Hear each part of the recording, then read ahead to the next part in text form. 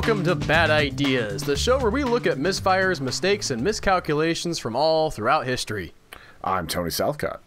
I'm Albert Berg, and I have no context to lead into your idea for this week, Tony. You've said some words to me, and I do not know what they are.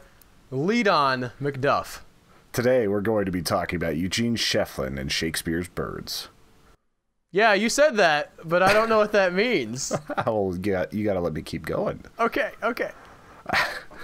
Essentially, this starts out as someone taking fandom a little bit too far. Eugene Schieffelin is one of those people that just, once he gets into something, he gets into it. He was in love with the plays of William Shakespeare and decided on a romantic notion that he would release every bird referenced in the Bard's plays into New York City. Okay. So, Shakespeare often used birds for dramatic effect. He used nightingales as an expression of love in Romeo and Juliet. In Macbeth and King Lear, he used owls to express screeches in the night. There's just a whole bunch of them, skylarks, all sorts of different birds inside of all of his work. More than 60 of them were actually mentioned. And in 1890, Schieffelin released 60 Sturnus vulgaris, also known as European Starlings, in New York City as part of the American Acclimatization Society. The group's charter explained its goal was to introduce such foreign varieties of animal and vegetable kingdom as may be useful or interesting. It was also founded to give some comfort and familiarity to European immigrants. Okay, I haven't read the rest of what's going to happen, but I just happen to know from general knowledge that sometimes introducing a species that isn't from a place into a new place can greatly imbalance the environments, Tony. Yeah, that's pretty much where this is going, especially whenever you get a really hardy species. Like hogs. Hogs are the big one that I know about. Europeans brought them over, thought it was cool. They took over everything. We're still fighting them, Tony. Yeah, if you go to Texas, you can pretty much kill as many hogs as you want. Parts of California, all sorts of places. You don't even need a permit. They're that ubiquitous. But as Al was saying, like, this is sort of a thing where you don't want to introduce species on a romantic notion. You might, like, if they're going to introduce a species, it has to have a very specific purpose. And the problem with starlings is that they are very, very hardy birds. They can survive in almost any type of environment. They nest, they adjust, they do really well, and they're very good scavenging type birds. They kill a lot of insects and things like that, so it's not all bad. The problem is that they breed a little bit too much. This particular species was only mentioned once in all of Shakespeare's work in Henry IV. Hotspur is in rebellion against the king and is thinking of ways to torment him. In Act 1, he fantasizes about teaching a starling to say Mortimer, one of the king's enemies, like just over and over and over again, kind of like a Nevermore type situation. He says, "Nay, I'll have a starling shall be taught to speak nothing but Mortimer to give him, to keep his anger still in motion." And, like, it's probably not even that important to the play overall, but it's just one mention that got him interested in bringing these European starlings over. Might have seemed innocent enough, but starlings and sparrows are some of the biggest bastards of the bird world. As someone who grew up watching birds, I can attest, or with parents who watch birds, I can attest to this. They are really fascinating birds, too. They're kind of like, they look black under most light, but whenever you get them in the sunlight, they're iridescent sort of color change. You get a lot of green and purple on them, and like, they've got speckled wings. Just a really interesting looking small bird, about 6 inches long for the biggest ones. They're about the size of a fist, really, for the body. I'm looking at a picture that you've included in the document here, and I imagine they don't all look this beautiful, but this bird is a beautiful bird. Yeah, they actually, like, most of them look about like that. Some are a little bit, like, chubbier and, like, less well posed than that for the pictures I was looking at, but that is generally what you're getting with a starling. Maybe those of you who are watching the YouTube video get to see this. Yeah, it's going to be on the thumbnail. Yeah, just Google European Starling, but it'll be in the thumbnail as well for the YouTube video. They're interesting birds because they're kind of fearless, too. They like to tempt fate by dive-bombing other birds, cats, some hawks, and any other animal they might perceive as a threat. They'll, like, literally have a swarm go over these birds and just dive-bomb at them. They're not quite as effective as, like, grackles or blackbirds whenever they're trying to go after hawks, but it's still interesting to see them kind of coordinate to try to scare off these other animals. And some hawks have actually taken to being some of the only predators that they have other than just like house cats going after birds, but there's so many of them that it really doesn't matter. I like the idea that they all band together into one group to sort of make their small size punch a little harder. Yeah, and that's for a starling, or for starlings, it's actually called a let's see, is it a murmur? For starlings, it's actually called a murmuration of starlings because of the sound that it makes whenever it's going over. And anytime you see like a giant mass of birds swarming on the horizon, usually like a lot of people think of the scene from True Detective where they're kind of like just moving around, like undulating, and you see the eye appear and all that stuff. But like if you see that in a movie, in a film, or just in real life, those are most likely European starlings because sometimes they'll move in packs where it's multiple thousands of birds. A lot of them don't migrate, but the ones that do, like at this place near my parents' house, since it's on a lake, you'll have 20,000 birds in the trees right there. I just have to mention, for the benefit of the YouTube comments, that Albert knows that a group of birds is called a flock. Yes. And not a pack. Did I actually put pack in here? You said that they move in packs. Yes, flocks. Excuse me. Yes, save your comments. Actually, give your comments because those help us. Yeah, that's fine. So in the Shakespeare quote that you mentioned, he talked about teaching this bird to say things. I assume that they can mimic human speech? They can. They've been known to mimic a lot of different things. Like in the wild, you might hear like a car alarm in the woods because they just like they like to pick up on certain things. They don't have a huge vocabulary. It's not like a parrot or something like that. But they can also mock other birds. So if you hear like a chickadee or something like that, which has a very unique call, it actually sounds like they're saying chickadee dee dee, like whenever they're calling out. Like a starling would be able to mimic that. Okay. So the like I said, they're really cool little birds, and I can understand why people would like them, like in theory, but they just completely took over. Like in future episodes of Bad Ideas, we'll no doubt cover the impact of introducing foreign species into an ecosystem, but the impact in the United States is profound. The show Ozark clued me in on this particular bad idea. There was a small subplot in which one of the kids in the show buys a gun, and after seeing a documentary about starlings, asks if he can just go kill them. There's actually a lot of websites that give you like a point system for killing starlings. Like, they consider a male 2 points, a fledgling 3 points, and a female 11 points, because if you kill a female, it usually stops 11 birds from being created. There are a lot of people who are virulently against starlings. Like, I didn't realize how bad it was until I started researching this, but there are, like, entire societies just bent on destroying starling populations. Why? What's their beef with these guys again? Well, starlings breed very quickly, and that's the bad idea here.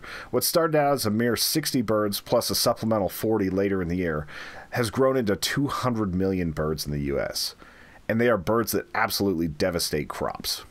The USDA estimates that this costs farmers more than $1 billion per year in losses. That's a lot of number of dollars. Yeah, that's a lot for just one invasive species. And a lot of times they target fruit trees and grain crops. They get into all sorts of agriculture products as well. They're picky eaters in some ways, like in that if there's like they're going to pick through the food that's there to get the best of the grains, and they're known for going to feedlots and dairies and just picking through all the feed for the cattle, eating the best grains, and then flying off, which has actually badly affected dairy yields too. Yeah. Yeah, so like the dairy cows aren't getting the nutrition that they need because they've put a certain mixture of grains together to try to help milk production, but the birds are coming in, which also means that a lot of these cows are probably also eating nasty starling crap, which also carries toxoplasmosis, among many other things. There's more than a dozen different diseases that these birds carry, a lot of which are similar to ticks. The problem has gotten so bad that they are no longer a protected species here. Like, you could literally go into your backyard with a pellet gun and just shoot as many as you want, and there's nothing anybody can do about it because, like, they are just that big of a nuisance. Along with house swallows and a few other invasive European species, you can just take them out at will. The USDA itself exterminated more than 1.5 million in 2012 alone. It's believed that it had no real impact on the ecosystem because they are such prolific breeders. One of the other biggest problems that they pose to humans is in airfields.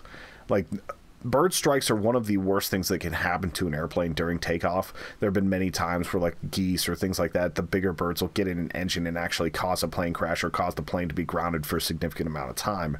In 1960, a plane went through a flock of starlings and actually brought down the entire plane, killing 62 people. Between 1990 and 2001, the FAA reported more than 850 instances of engine damage caused by starlings alone. So what are we doing about this? I mean, you mentioned the hunting and stuff. Is there a way to get rid of these things? Mostly it's through very, very persistent hunting, like in certain areas, especially with populations of woodpeckers or various other hole nesting birds, because that's mainly what they target. They look for like holes in trees, and they will go and they will just literally peck to death the birds that are in there and then take over their nest. And Yeah. so, like, in a lot of areas, you have very concentrated hunting efforts, but trying to get the overall population down is kind of a fool's errand. There are a lot of things that people have done, like they've made specific poisons that are more susceptible to killing gulls and starlings more than other mammals, but there's still some bleed over from that can cause adverse environmental effects. Just to recap for people, the beginning of this whole problem is one dude who liked Shakespeare. And for a little pet project, because he had a lot of time on his hands, he decided he was going to release every single bird mentioned in Shakespeare's play into the wild in America. Yes, exactly. One guy, Eugene Schieffelin, decided that his pet project was more important than anything else.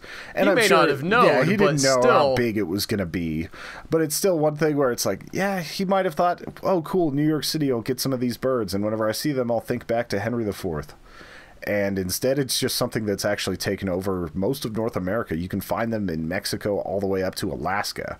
I was wondering, do we know if he completed the project with the other birds? He did. He actually released all 60 different breeds, and most of them died horribly. I am looking at his Wikipedia page now, and it says his attempts to introduce bullfinches, calffinches, nightingales, and skylarks were not successful. Yeah, you've got some that actually have thrived, like cormorants and various others, and those haven't had the same type of environmental impact.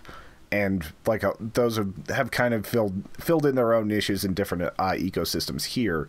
I'm sure they're still considered an invasive species, but some of them are so commonplace that it's just they're not really causing a problem anymore. There are some other things that I didn't get into that they have tried to do to lower the population of starlings. In Washington, D.C., the White House and the U.S. Capitol were getting covered in them, so they actually placed a bunch of electrified wires around the U.S. Capitol building. And because birds are actually pretty smart, it only took a few days to figure out where they could and couldn't land, so they just did that. And one of the different things that they tried to do during the Depression was the U.S. government released recipes for starling meat pies, which, considering how small these birds are, that's a lot of work to get a little tiny bit of meat.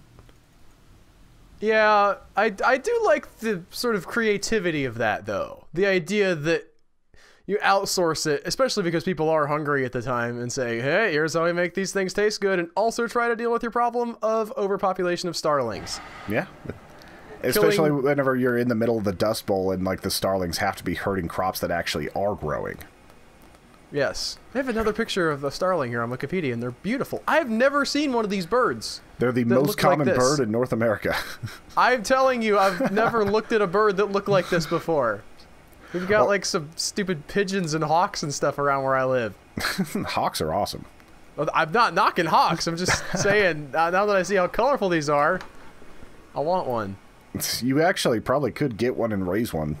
Like my mom, in her naivete towards this problem, has always rescued birds, and we actually had a few starlings growing up. Like once my iguana died, we had this giant tank, and she just started rescuing some birds and putting them in there.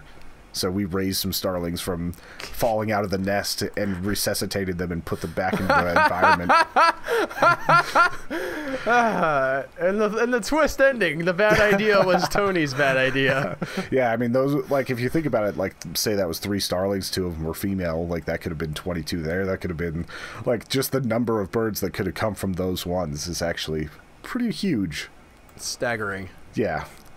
It's summed up best by the Pacific Standard. I kept trying to think of a way to say this originally, but we're just going to quote them. Though Schieffelin couldn't have known that he was unlatching Pandora's box that cold winter morning in Central Park more than a century ago, the ramifications of his well-intentioned and incredibly ill-conceived gesture to the bard continue to this day.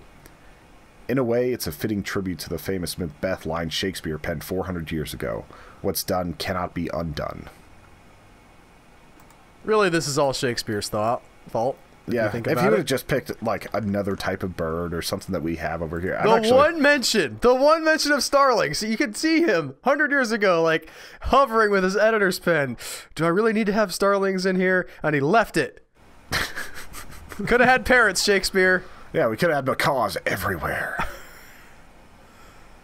Anyway, I think that's all we have on this particular topic. I was trying to find more on Eugene Schieffelin, but there wasn't a whole lot on his personal life other than he was part of this society. So, another one of these guys that does something stupid, and that's all anybody remembers about him. Yep. His impact might be actually bigger than most of the people that we've talked about for having stupid ideas. It's not quite Mao, but it's definitely affected some lives. $1 billion in losses to farming profits is pretty big, I would say. Yeah.